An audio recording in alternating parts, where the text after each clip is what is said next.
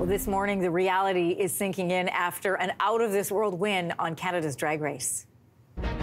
The winner of Canada's Drag Race Season 4 is...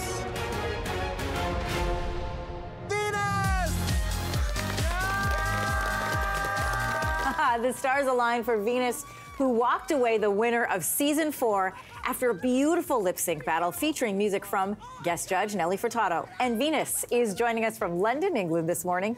Venus, first of all, congratulations to you. I love when I go to your Instagram at Legally Venus. It now says winner, Canada's Drag Race Season 4. Congrats. Thank you so much. Good morning. How are you? I'm doing great. Listen, I love seeing your post. Somebody took it sort of from behind the scenes of your win. You were so emotional. Talk to us about what it meant to be the first Indigenous queen winning on Indigenous land in front of a hometown in Vancouver. You've had the weekend now to let it sink in. How are you feeling? I feel amazing. As the first Indigenous winner, this is just such a monumental moment for myself and for my community. But I always say, like, this is something that I could never do alone. As drag performers and drag queens, you know, we have so many people behind us to make all of this possible. And I just want to give a huge shout out to all of the Indigenous queens out there and Two-Spirit people. This is a huge moment for myself, but also for my community. So I'm just very grateful to be able to, you know, advocate for us, and I'm so excited to get started on my reign. Speaking of the community and, you know, Indigenous friends and family, I want to just read to you what Serene Fox had posted because I thought it was really beautiful. She says her ancestors fought for her to be here. The only light from the darkness that can outshine the sun, even just for a moment. You are a light that so many of our youth will follow. You are leaving good moccasin tracks to follow. I am so proud. What does that mean for you to hear that?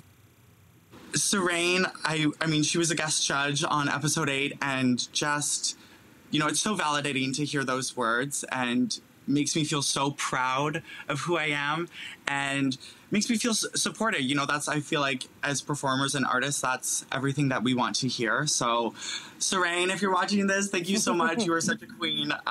Yeah, I love her. It's incredible. Oh, speaking of queens, let's talk about the competition. It came down to you and Aurora Matrix in the end. What gave you the winning edge? Well, my entrance line was, you know, I have this huge personality, and I think I really got to show that. And I love Aurora. I'm with Aurora in London right now for DragCon in the UK. But, you know, I really just, like, I was leading a lot of the conversation, and regardless of how the competition went, I really showed up as who I am. And I think that when you do that, it just gives you that little extra spark. So you guys are at DragCon right now together, you and Aurora Matrix. How is that, seeing as how you are the winner? This has been the craziest week. I mean, we went from Montreal to the finale, then straight to London. And I actually met the owner of World of Wonder, who puts on, you know, Drag Race and everything. And he was like, I don't think we've ever seen queens go straight from a finale, then the next day appear at a DragCon. So iconic to say the least. And we're all, you know, trying our best with the time zones right now. But we've had such a great time. And I love Aurora so much. She put up a fierce competition. So getting to be here together and celebrate this historic season is just so fantastic. Listen, Venus, congratulations from all of us here at your morning. A well-deserved win. Beautiful to see. Have a good time at DragCon. Thank you so much. You're the winner. Thank you. Hey, thanks for watching. If you liked this, be sure to subscribe here, or you can check out more Your Morning videos right here.